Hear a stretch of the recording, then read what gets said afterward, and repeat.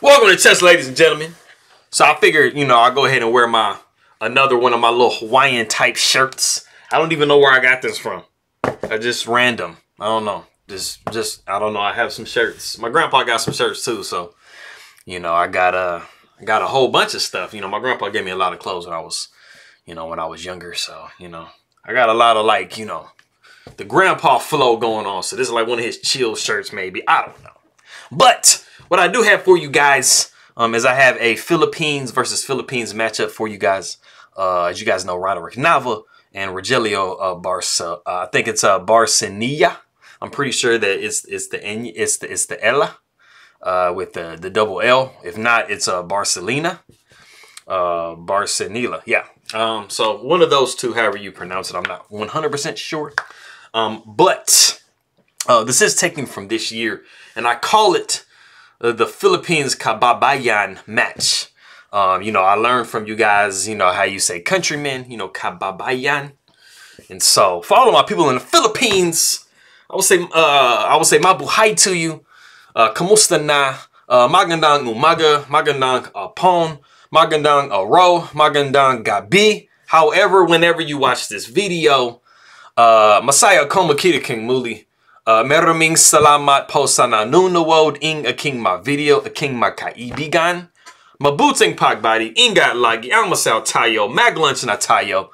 I'm trying to hit y'all with all kinds of stuff, man. But if you guys are ready to go, we will take a look and see what we have for this game. All right, so let's roll. All right, so we got D4, knight comes to F6, knight to F3, D5, C4, we got E6, and we have knight to C3. So we have the Queen's Gambit declined to 3 knights variation. So, this is something that you guys have seen on my channel, before. So, this should look very familiar to you. This has followed a lot of the type of lines that we've seen in other games like Wesley So type stuff. So, this is nothing new for you guys. So we do see bishop to E7. We see bishop to F4. So, we're intending with this to just get our bishop outside the the pawn chain, and then play something like E3. You always have the option of doing that. I mean, you can always just kind of do that. Sometimes, you have the option to kind of fianchetto the bishop, just kind of just like whatever your personal taste is. So we see castles by black. We see E3. We have A6, and then we have C5. So as you guys know, normally when you're seeing these types of positions, you'll see like a C5 coming from black themselves. But now that we do have C5 for white, of course, C5 isn't possible for black. So we do see B6.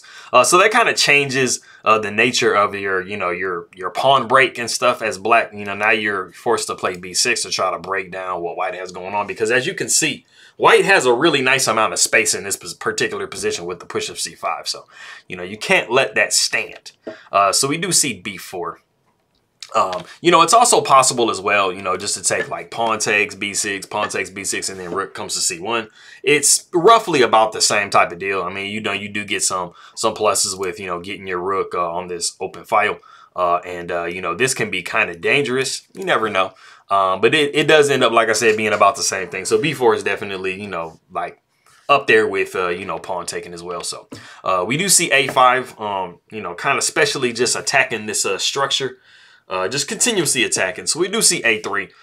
So you see that's a really interesting looking structure. Like pretty much all these pawns are connected with each other, attacking each other. So we do see pawn takes B4, and this is the novelty of the game.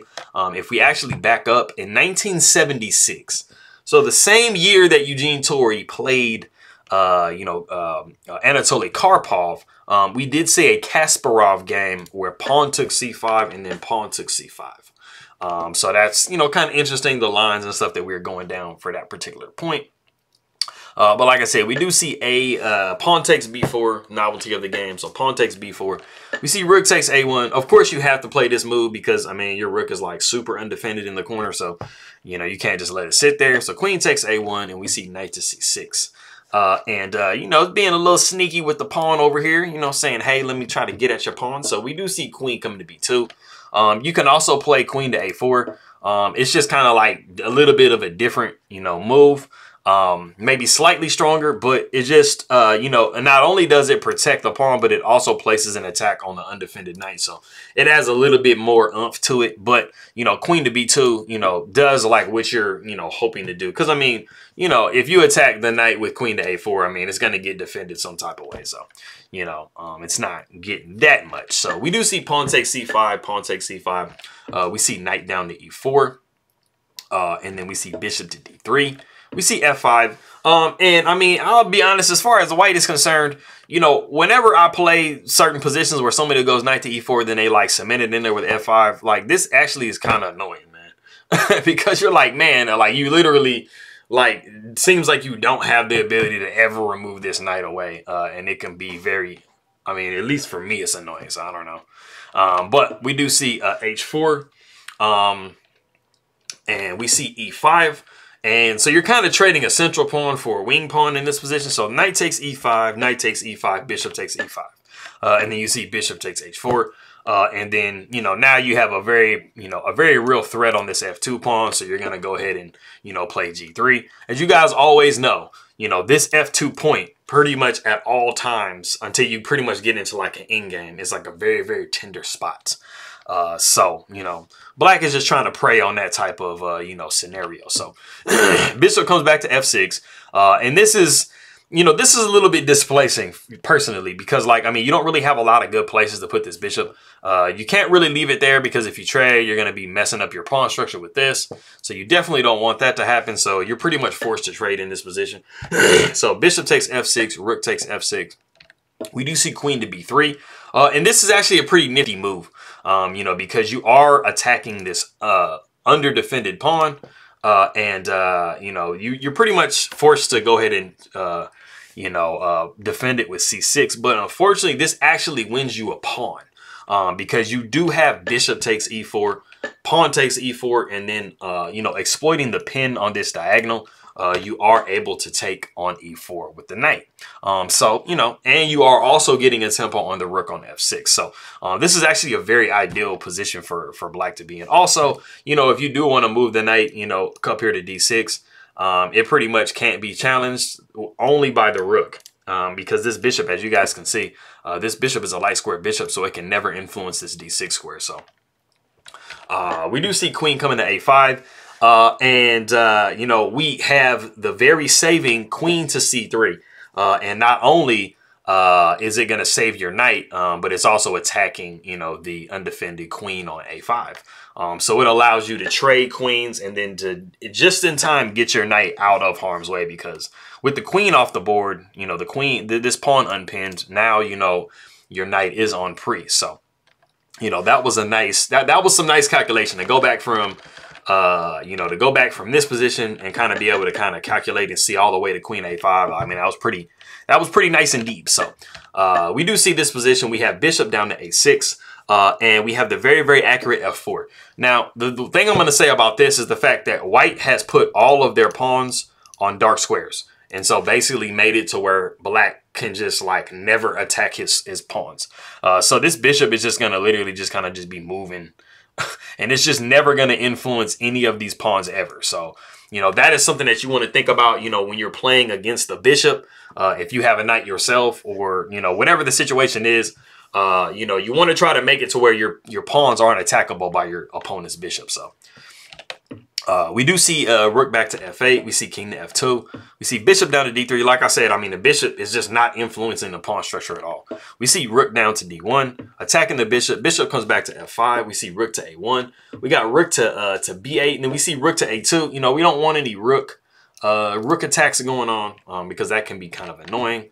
So we do see h5 because, you know, maybe at some point, you know, the king could have came up to f3 and pushed g4 and just kind of knocked this bishop to like you know, a worse square. So we didn't want to see that. So we do see king to e2. We see king to h7. We see king to d2. We see king to g6. And we do see knight to d1 by Nava. But one of the things that you want to notice about the position is this king has just basically made a situation possible where this pawn is now pinned. So if he actually saw rook to a6, there is really not a good way to either hold on to this pawn or this pawn, because this pawn, this pawn is pinned. So this pawn is like literally capturable. And like I said, there's just really no good way to defend against it. I mean, the only thing maybe that remotely does anything is maybe bishop to d7, but then you're able to just take on d5. Even if you were to, you know, go ahead and do this, I mean, that pawn is still pinned. So there's always these, you know, problems that you have with trying to defend, you know, this particular position. So this was a really nice continuation that we could have saw, but we do see. I think Barcenilla he notices this at this point, so that's why he backs his bishop up to d7. So we see rook to b2, which isn't the most. I mean, usually when you're up material, you want to trade, but in this particular position, knight to f2 is ideal, and it's basically like, you know, you're hoping to try to get into you know, e5. Because like I said, I mean, this light square bishop cannot influence dark squares, period. So if you're able to get your knight into here, this is just going to be like a super knight in the center of the board. So, you know, that's ideally what you want to try to get into. But we do see rook to b2. And so that actually makes the game fairly even. But Barcenilla does resign. I mean, not resign. He does decline the trade. So he basically just kind of passes the advantage back. So, you know, pretty much nothing, you know, nothing happened as far as advantages go. So we do see knight to f2. You know, because, you know, Roderick's like, hey, man, let me go ahead and try to see if I can't get some type of something rolling. So we do see bishop to f5 because, you know, black does not want that. And also, if you are able to trade this bishop for this knight, it is going to make your position much easier to play. Because, like I said, this bishop doesn't really have a lot of attacking possibilities, and it doesn't have as much scope as you'd like. So that would definitely be a nice trade for black to go into. So king comes to e2. We see rook to a3. We got rook to b6 now. So we see rook down to a2 with check. We see king coming to f3. We see bishop back to d7, and then we see e4. So we start to see some breakthrough going on by white. So the pawn takes e4, knight takes e4, and then we see rook to a3 with check. And these situations can be a little bit annoying because, you know, you don't really have you know, anything good to block with. I mean, you're kind of forced to go in a backward direction, which is not where you really want to go. You really want to try to push your king up, but, you know, that's just the nature of the situation. So the king comes to f5, and then we see now knight to d6, and we have gotten it into, like, you know, that really, really juicy square. So we've definitely improved the position quite a bit for Nava. So rook to d6, or knight to d6 with check. King comes down to g4. And then we see rook to b7, and something that you'll notice that Roderick Nava is doing, or just period, like a player should be doing, is looking at all the weaknesses that black has in their position, or your opponent has in their position, and trying to attack it. You know, you notice this bishop is you know, undefended. This rook is undefended. You know, these pawns are maybe a little bit loose and stuff like that. So, you know, you're just trying to like just pick at what, you know, black might have going on. So we do see rook to a2 with check. We see king to d3. We see rook to a3 with check. We see king down to c2. So you see like the king is kind of trying to zigzag over to the queen side there. So we do see bishop to f5. And so now, like I said before, now we're picking on this rook. So now this rook has been attacked. So we're attacking the bishop that's undefended. We're attacking the rook that's undefended. And so now the rook is in kind of like a, you know, a disadvantageous position. So we do see rook to d3. You know, attacking this undefended pawn that we have. So, you know, black's trying to do their own kind of thing right here. So we have reached a point in the game that if you do want to pause the video and see the killer move that white has at their disposal, go ahead and do so now.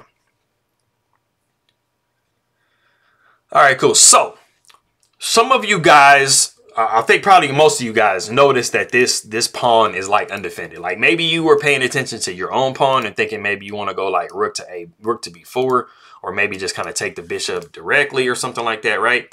But the monstrous killer move in the position is actually rook takes g7 with check. And now the problem with this is you are now deflecting this king away from the defense of this pawn. So what you are doing with this one move is you are attacking black. You are about to win a piece, and at the same time, you're going to be defending this pawn like literally. So every problem that you think you might have in the position is solved by rook takes g7 with check. So now the king is forced down to f3, and now you have taken on f5, and you have simultaneously defended not only this pawn, but this pawn at the same time. So you literally solved everything, and it was like the best possible move to play. And so, you know, this is the way Roderick Nava said, hey, let me go ahead and go this way. So We got rook down to d2 at check, but then that allows king coming to c3. And so now you're evicting the knight from, the area. So the rook does come to e2. We see king to c4. And then, I mean, we're actually getting into a point where Barcenilla, he's getting into time trouble in this position. So, he's kind of starting to, his position is starting to slip quite a bit. So he actually plays rook to e2, which, as you guys can see, is just like a complete blunder of his rook. And so Roderick Nava says, give me the rook. So he goes ahead and takes the rook. So the king comes to e4. We see rook over to e7 with check. So now we're defending our rook. We see king down to f3. We see rook to e5. We got h4. Trying to see if we can drum up some type of counterplay. We see f5 because Roderick now was like, hey, I'm not even worried about that over there, man. We got pawn taking g3. We see f6.